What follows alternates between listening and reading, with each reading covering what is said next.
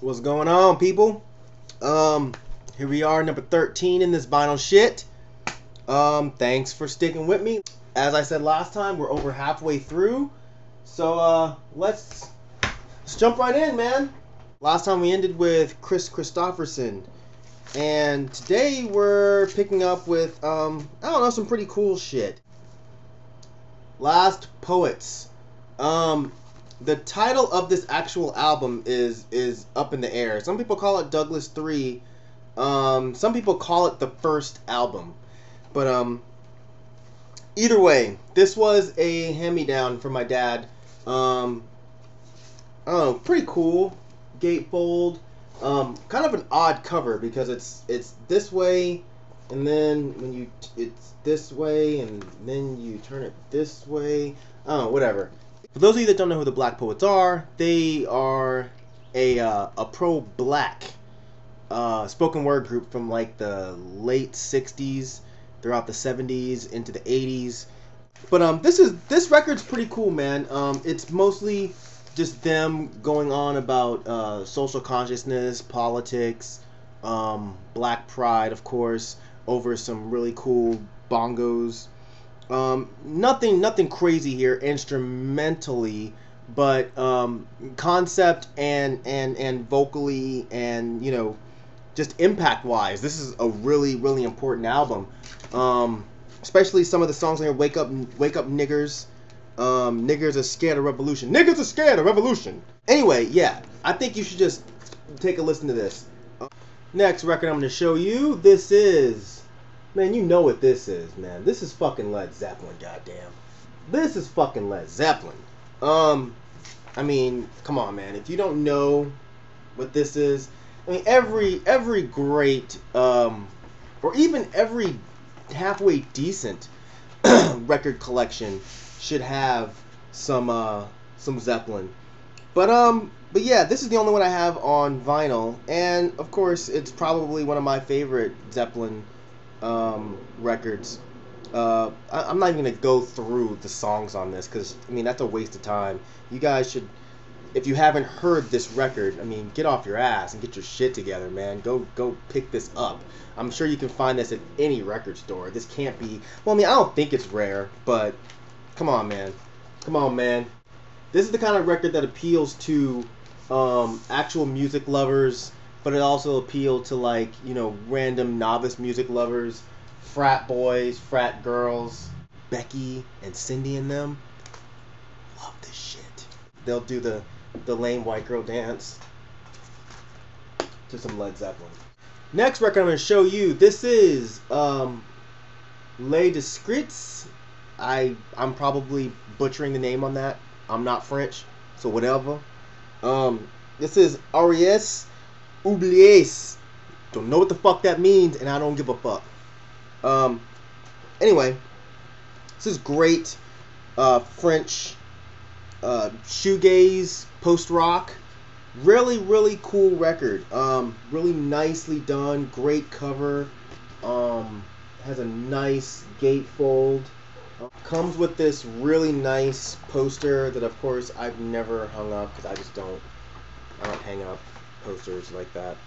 Some people will still try to call this like shoegaze black metal, but to be honest, there's no black metal really present on this album. It's really just a shoegaze post-rock band. But yeah, this is a great record on Prophecy Productions, limited to 500 copies. So I'm not sure if you can still find this, but if you can't, I'm sure you can pick up the CD if you're really interested in listening to it.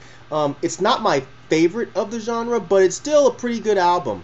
So yeah, so check this out if you get a chance. Hey, this is Leviathan, The Blind Wound. For those of you that don't know who Leviathan is, it's a one-man black metal band. Fucking awesome. I lucked up and I found this for like $8 at a record store. Shout out Criminal Records for not pricing this shit properly, or just not giving a fuck enough to like jack the price up. But anyway, this is like limited to 500 copies.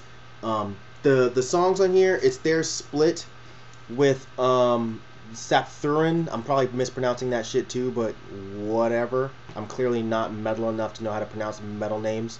But yeah, this is a great album. Super dark, gritty, nasty, necro, grim black metal. One of my favorite US black metal bands. By the way, if you haven't had a chance to check out that documentary One Man Metal that Vice put out, it's awesome. I may even put a link down there to it. It's Leviathan, Zaster, and Streborg. It's really awesome, man. Gives you a glimpse into how these dudes' minds work. Really interesting documentary. I'm not going to spend time talking about that, though. But check it out if you get a chance. Next record I'm going to show y'all motherfuckers. This is the Licks XO Experience. A lot of people don't like this album. And to be honest, I kind of understand it a little bit, but at the same time, I think they're just being really hard-headed and closed-minded. Obviously, this used to be the Alcoholics, LA hip-hop group. This was kind of their attempt at being mainstream. Of course, before this, they kind of had that classic, or at the time, that more stereotypical East Coast sound, kind of like Hyro-ish. But they decided at this time they wanted to work with bigger producers. They changed their name to the Licks because the radio wouldn't play them. They changed their sound up a little bit. I don't think this is that much different from their other records. I actually think this is pretty good. I actually found this at a thrift store, the same place where I found a couple of other hip-hop albums that I mentioned. I can't remember right now, though. The Clips album. Yeah, it was like $3. So, I be on the come up, motherfuckers. I be on the come up, dog. But yeah, if you see this on vinyl, shit, man, pick it up, dude. It's a good album. Don't listen to the haters. Don't listen to the haters. I'm the biggest hater you know. I'm the fucking hater extraordinaire. And I'm telling you, this is actually a good album. So give it a shot. Next record I'm going to show you, this is Tor Lundvall, Sleeping and Hiding. This is a really cool album. I picked up on Tor Lundvall from his stuff he's done with Tony Wakeford from Soul Invictus. This is really interesting, dark, ambient music. Some of it's really pretty. Some of it's really just dark and a little dreary. I don't know, but sorry, hold on. Motherfucker's texting me. God damn. Anyway, yeah, this is actually limited to 500 copies. I got really lucky and found this used. But yeah, this is a great record to put on in the background when you're meditating or writing or painting or doing something equally as artistic as we all like to do, or at least like to say we do, to fucking pull artsy chicks. This is a cool record. If you see it, pick it up. This is one of his less rare records. Even though it's limited to 500 copies, I think you could probably still find it for not that much. His other records and CDs, they go for a lot of fucking money, but I think this one, you could probably luck up. This is one of the prize pieces of my collection. Man, this is the fucking Lurker of Chalice LP. Lurker of Chalice is Rest from Leviathan, but it's different from Leviathan. Man, let me just show you the record first. So, oh man, it's awesome. Awesome back cover.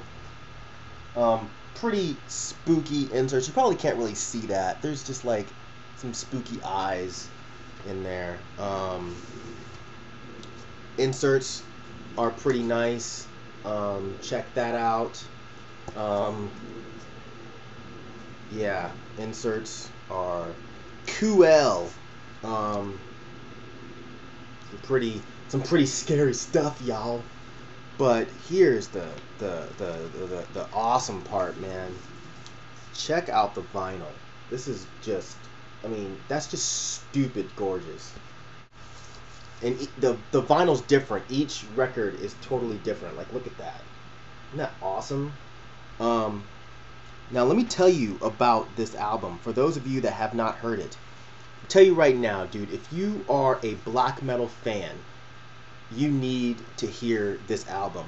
I will defend till my death that this is one of the best black metal records that has ever come out. It embodies, to me, it embodies the feeling of black metal. It embodies the reason that I got into black metal, even though it's weird for this weird punk black guy to be into black metal. But this shit totally embodies why. It's desolate, it's cold, it's dark, it's depressing, it's just grim, it's gross, but it's just perfectly made. It's unbelievably well crafted black metal. This record is just phenomenal. As long as you're an open-minded individual that is kind of into this kind of music, when you put this on, you feel what he wants you to feel. You feel cold and just gross and alone and just like, ugh. This is not driving around music. This is go in your fucking room, put on a candle, and I don't know, man, just listen. I wish he would do another one. He says he will not, but I'm just glad that I got a copy of this. Seriously, this is like super rare. It's limited to 777 copies, and you can't find this. You just can't. But I found it in that bin for like $25. An absolute steal. Once again, shout out Criminal Records for either not knowing how to price stuff or pricing stuff to get rid of it because you appreciate record collectors. But either way, I'm saying it again, if you like black metal, please, this might be my favorite black metal record that I actually own. Not CD, not album, not release, but this might be my favorite black metal record that I own. So please, pick this up if you like black metal. I'm going to go ahead and show you my collection of Manowar records. Manowar is another one of my favorite metal bands. In my opinion, Manowar are one of the few metal bands that have, like heavy metal bands, that have some of the best musicians. Like their bass player, amazing. Their guitar player, amazing. Their drummer, incredible. Double kick, fast as hell. But yeah, we're going to start here. This is Battle Hymns. This is one of the earlier Manowar records that I got. I don't feel like looking it up, but I'm pretty sure this is their first album. But I gotta be honest, it's not that good. It's a cool thing to have, but it's not an amazing album. Some of the songs are funny, but the playing isn't quite there. He still has that awesome voice, but you know, it doesn't have the songs that the other ones have. But this is still a good record. Next record I'm going to show you, this is Into Glory Ride. Let me tell you something right now, man. Manowar are the only motherfuckers that can get away with looking like that. They're the only ones. And you know what's funny is, dude, when I was getting into Manowar and I was buying these albums, I was like, man, these guys are so fucking cool. They're this crazy English metal band that just sings about their love of metal and da-da-da-da. I was so disappointed, almost to the point of crying, when I found out that these guys were from New York. Albany, New York. Dude, you can't walk around New York looking like this. What the fuck is wrong with y'all, man? Shit ain't tight. Shit ain't tight at all. They're singing about leather and steel. Just, you know, they started to come into their own with that really silly, cheesy metal stuff. But, again, the playing wasn't quite there yet. This is Sign of the Hammer. Again, this is kind of a turning point. This is one of their more important records, and I'll tell you why. Oh man, play on 10, man out, never gonna turn down again. It's really good, but it's not amazing. But that song is amazing. It's like a quintessential Manowar song. If you're a Manowar fan and you don't know that song, you're not a Manowar fan. You know, death to false metal, motherfucker. Next record I'm going to show you. This is Manowar's Hail to England. This is when they really started to get serious about being these incredible metal musicians. They also started to do more ballads on this album. The ballads that Manowar got known for later on. These Death of the King style ballads. Like when you put this on, man, you feel like getting on a horse and just riding around chopping the heads off motherfuckers, man. You know what I'm saying? Chopping their motherfucking heads off. Anyway, yeah, this is a great record. Hail to England. Now, this record, woo, Kings of Metal. Now, this is where they started to tear the game up. You hear me? This is when they got fucking good, man. They got real good. Some of the songs on this shit are just so amazing. I'll tell you, some of my favorite tracks on this album, dude. Of course, Wheels of Fire, burn the night, right across the sky.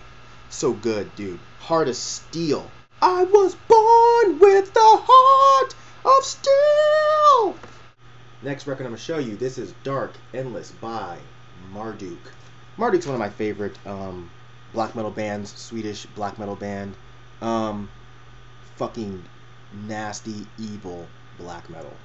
And I lucked up with this. I got this from the same weird metal bin that I got the Lurker of Chalice record. This is one of Marduk's earlier releases, so it's more death metal, just with more with like black metal vocals. But yeah, the songs are fucking great. Still fucking dead. Still fucking dead. The Black, of course, Departure from the Mortals, Within the Abyss, and the record's awesome, dude. Look at this. Fucking gatefold. Some really nice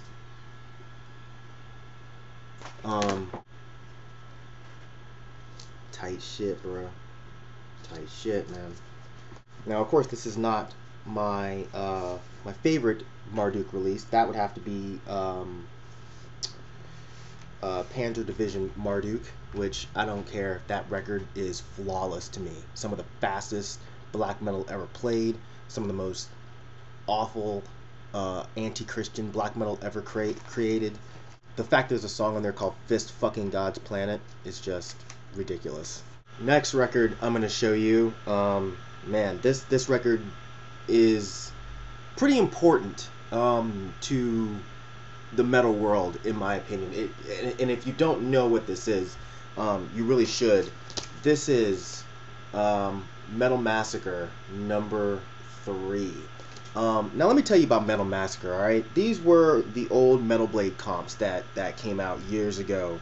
When I say years ago, I'm talking like 20-something years ago, like 83, 84. You Metallica fans know Metal Massacre 1 was the one that introduced everybody to Metallica. What's important about Metal Massacre 3 is it introduced the world to this band. Not Bitch, not Warlord, not Tyrant, but Slayer. Rest in peace, Jeff Hanneman. Slayer, one of the... God, I mean, it's pretty basic to say one of the best metal bands of all time. I mean, that's just stupid that you even have to say that anymore. It kind of just goes without saying. This was the first widely circulated Slayer song, Aggressive Perfector. You know, I'll have you down on your knees. You play this fatal game. I'll satisfy your every need. You'll never be the same. If it wasn't for this, I mean, we wouldn't have some of the most amazing music in metal ever created. Now, I'm not going to spend all day talking about Slayer, of course. Some of the other bands on here, yeah, whatever, they're not very good.